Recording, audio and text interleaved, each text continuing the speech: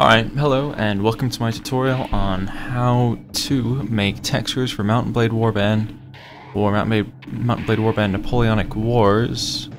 So we're going to start by going on Steam and right-clicking Mount & Blade and bringing up the properties. And then under here you'll see something called local files. What we're going to do is click Browse Local Files. A window like this will open up. Once we're in here, we're going to go into Modules. And then Napoleonic Wars and textures. Now in textures, you'll see a lot of stuff here. So for this tutorial, let's choose to reskin the British KGL, or King's German Legion. Now to this, I use Photoshop because it's good. Another program you can use is Paint, but it's not as powerful and doesn't have the functionality as Photoshop. So I would say stick with Photoshop for now. You can torrent it or something. So with Photoshop, you're gonna need if you have Photoshop and you need to open a DDS file, which is what Mount & Blade texture formats use. As you can see, DDS. You're gonna need this plugin for Photoshop. So go ahead and click download. The links will be in the description. And then once you're here, find out if you have a 32-bit or 64-bit system, and once you do that, download the one that is for your system. I have a 64-bit, so alright, once it's done downloading, run the program. I've already installed it. Just go through the installation, and that's it. It doesn't matter if you have a cracked version. So, yeah. Not saying that I do, but okay. Alright, so now that once you have that downloaded, go ahead and open up Photoshop. It doesn't matter. Okay, now we have Photoshop open. Let's go back to our texture folder and take our desired uniform and just drag it in. Low using default sizes, okay. Alright, change of plan. I've decided to retexture the British Guard uniform. So here's what the British Guard uniform looks like in Photoshop. So first thing that I always do is I back up my main layer. So to do that, just drag the layer on your right all the way down to this. It's like a piece of paper folded. It'll make a copy, and I'll just hide that copy for now. So let's say we want just simple textures. Let's say we want the uniform to be a blue color. What we're gonna do is we're gonna go over here and grab this tool. It's right under the arrow or above the eye drop tool.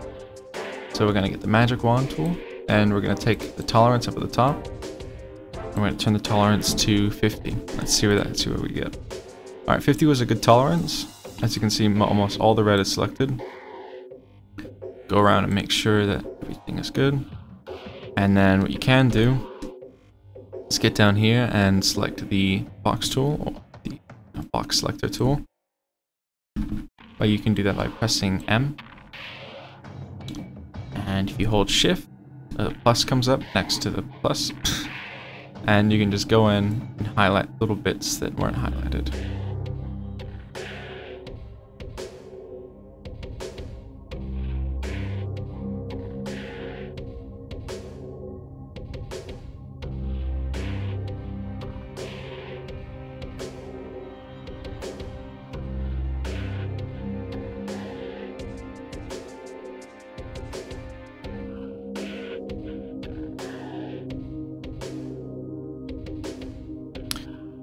Alright, now that we've come to something like this, which isn't really, which is more of an organic shape, what we can do is we can go over to the lasso tool and select the magnetic lasso. You can get that just by holding down with the left mouse button. You'll get a little drop down. So the magnetic lasso tool is really good because it just goes onto the edges of the color. So you can easily just do this, and then just go back around until you get the little loop circle. And you can also click. But let's say you mess it up a little bit or something. All you can do is just press backspace and undo the dots that you messed up. We go around, boom, like that.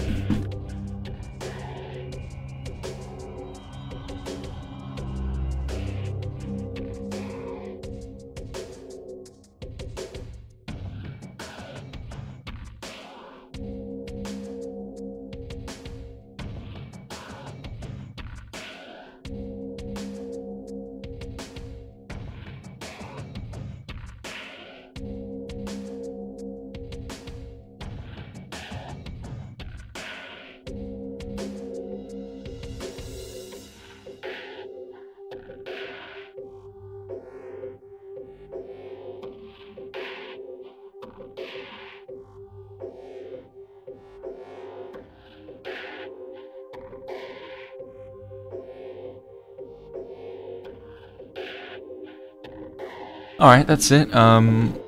Once you've done all that, I can get a little bit OCD and go into everything, but that's good enough for now.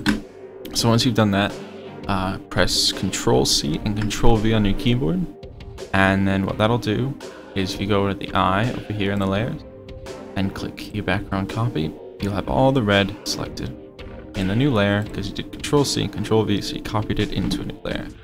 Now once you do that, I pack it up again, because it's annoying to have to remake copies of things, so there you go. What you can do is hold Control and go up to one of these boxes here, and you can see that a box comes up on your little mouse cursor. Click that and it'll select that layer. So what we can do now is let's give it color. I said blue before, but it's gonna be whatever color I'm end up with. No, let's have pink bandits or something.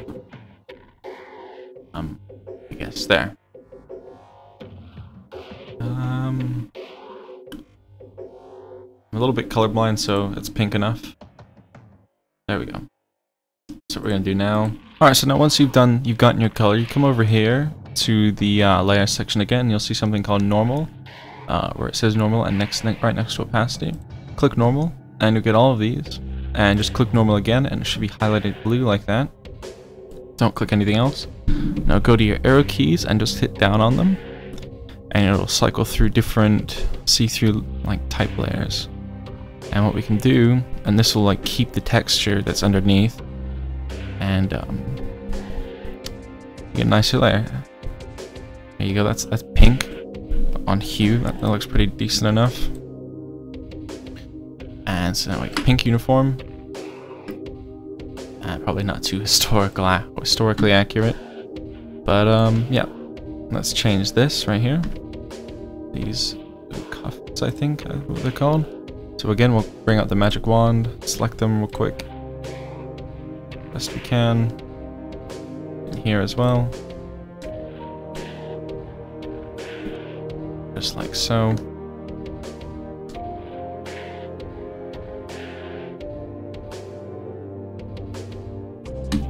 And then what you can do is come in this tool. Here, we'll just use the lasso to keep it simple. Come in and hold Alt. And what that'll do is it'll minus, so it's going to be subtracting anything that you select with the lasso. Same thing with the square. This one up here. So as you can see, it kind of went over. So if you hold Alt, come around like that, it'll deselect that. Want the ball? We don't want this ball here, this button to be selected. There we go. It's good enough for now. Alright, that's good enough. It'll get it done. I can't. I'll look at that. So there you go. No, that was wrong. I meant to add that. That's whatever. I don't even know if it changed, but yeah. That's good enough. So what we can do with that is Control-C, Control-V. Now all the blue bits are in a new layer.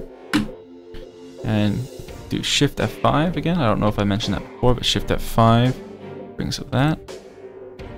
And we'll make these, oh yeah. And also if you want to bring up the color, go to Use and click Color.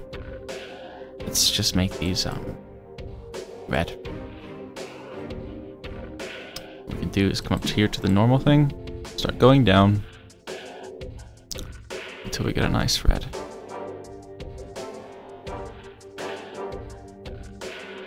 There you go, color. Color looks alright. There you go. Let's press escape as well if the lasso comes too crazy. There we go, red and pink. That's the colors I've chosen. Now what else we can do? This is the arm, this is the top of the arm right here on the character. If we want, let's say, a flag of some sort, we can go on to Google. Here, Google.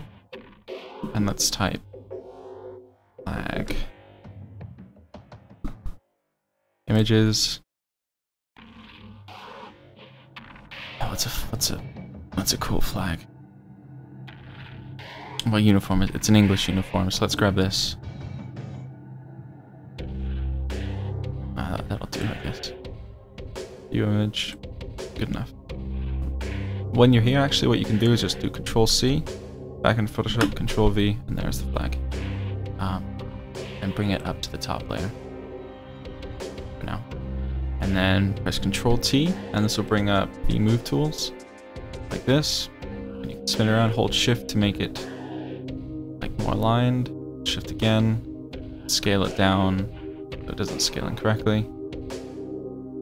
For now, I'm going to scale it a little bit incorrectly so we can get a better fit on the arm. And you don't want it too big because this is like half the arm, so actually smaller it is, it looks a bit better, so put it like that. And also this part of the arm right here will bend up, so you don't want it too high. This is the top of the shoulder. There you go. That is our texture for now. Let's go in the game and see how it looks. So you just do Shift Control Save and click EDS. Click Save. Oh, actually, make sure it's in the right place. I took mine from a different folder, so make sure if you click here, you can see Napoleonic Wars textures. It's where you want it to be. Click Save. Click Yes, I want to replace it. Save. It will load, and it's done. So go down to Mount Blade. Click Play. Alright, so go ahead and click Host a Game. Click Start Map. Click the country that you made your skin for. For me, it was the foot guard, so it's the Coldstream. As you can see, uniform is now pink. This is for a texture that I made, or for a regiment that I made this for. So now, when I spawn in, spawn as the rifleman officer. He was a Scottish officer, so he wanted, and he liked rifles.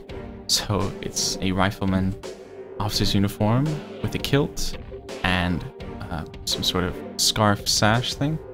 And you can kind of see his name with some medals there. I also took... There you go. Actually, that's it. I also changed the sword from the light sword. Oh, that's a different sword that I made in Maya. That's different, but you can see that the sheath is different from the light cavalry sword. But yeah, I can do that in a more advanced tutorial if I get a whopping 5 likes on this video.